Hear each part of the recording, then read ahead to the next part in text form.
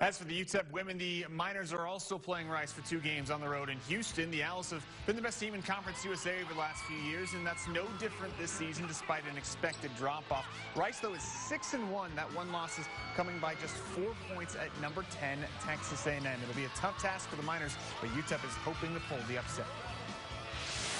I'm hoping that their level of play will help us raise our level of play, because I think we're a talented team as well, and I think we can compete with anyone. But we've certainly got our work cut out for us. But as a coach, you love games like this because we have to elevate our game. We can, and we'll see how that pans out.